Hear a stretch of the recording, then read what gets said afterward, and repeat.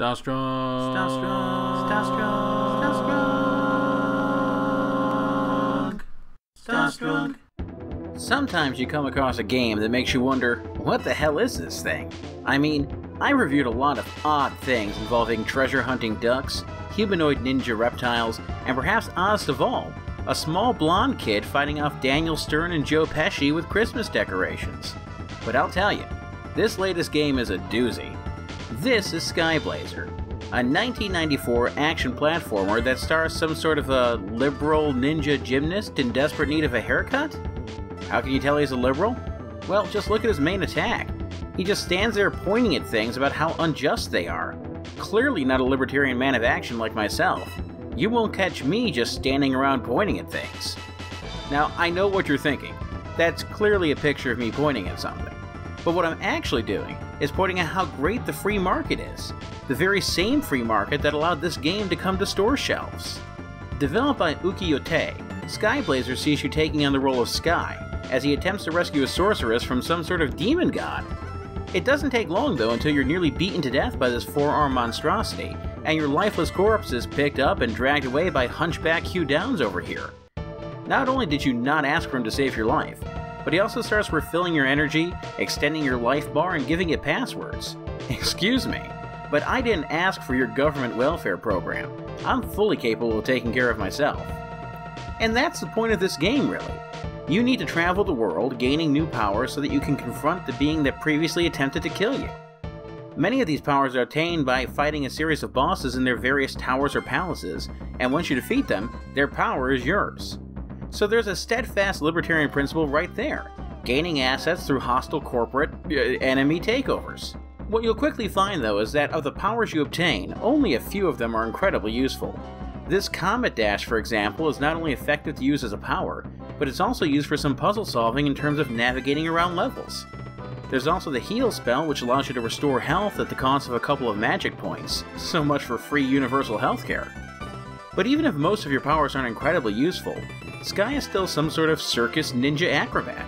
He has a powerful jump, and the ability to cling to and climb up various surfaces. And oh, also he can fly. But not all the time. Apparently he's only able to fly if a screen is already moving. This somehow causes his powers of flight to activate. Of course, if you could fly all the time, it would probably make Sky's quest a bit too easy. But then again, there are things that make this game pretty easy to begin with. Skyblazer is very generous with extra lives.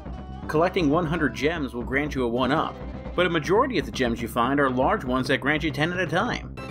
Then there are actual 1-ups that you can pick up, and they respawn upon your death or exiting and entering a room.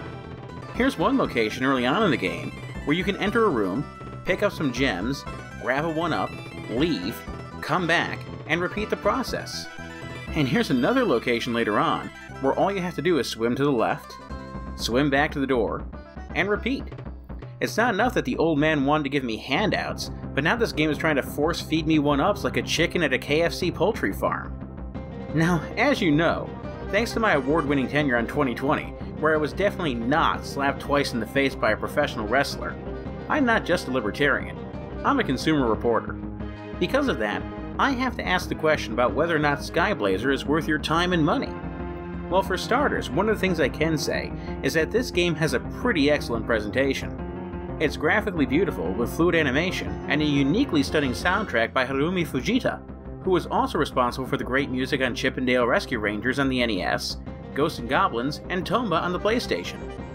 Many of the game's bosses, enemies, and settings draw upon elements of Hindu mythology, and the music often reflects this through instrumentation that sounds more distinctly Indian or Middle Eastern, with some sitar and syncopated percussion. Oh, what's that? Didn't think the Stoss knew what syncopation in music is?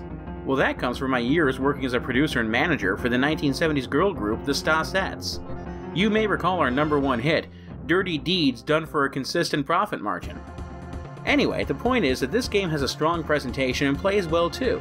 The controls are mostly fluid, though the hit detection can be a little off sometimes.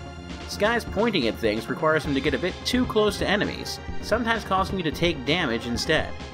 All that being said, it's really a mild quibble among a list of standout qualities. So is Skyblazer worth playing? Yeah, it actually is.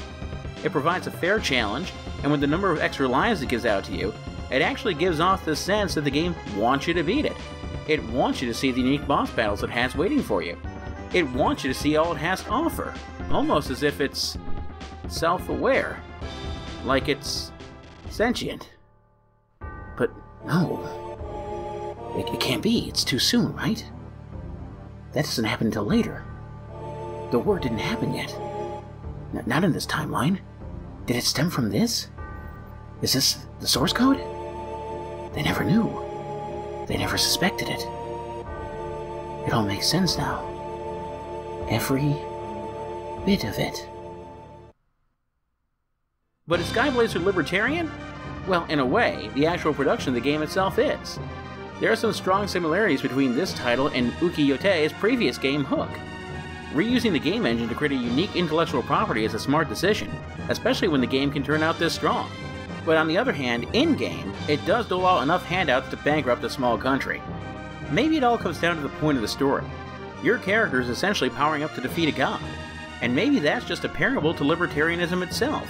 You, a small member of the city-state, amassing more power and wealth until you're able to topple the biggest authoritarian of all, a theocratic government? And if that's not libertarian, I don't know what is. But then again, I'm not some flying ninja gymnast who clings to walls and points at things, so what do I know? Give me a break.